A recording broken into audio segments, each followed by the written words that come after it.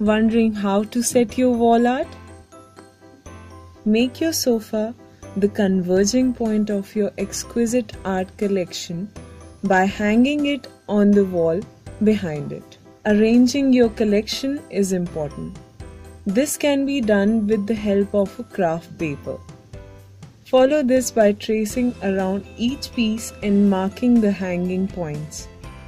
Conclude the simple arrangement by tapping the paper to the wall and hammering nails into it.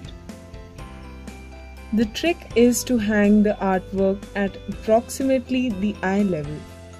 For example, in your dining space, art should be at a lower trajectory as you are generally in a sitting position. Make sure that the width of your art collection is smaller than that of the furniture over which it is hung. Don't space your art pieces more than 6 inches. Usually 2 to 3 inches works the best.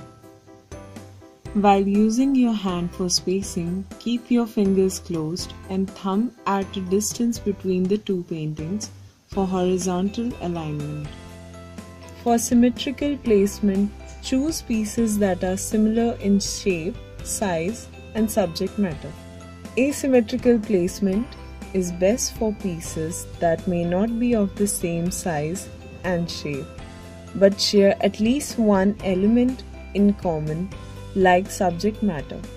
So now you know how to make your living space more appealing by hanging wall art in the most appropriate way as mentioned in the tricks.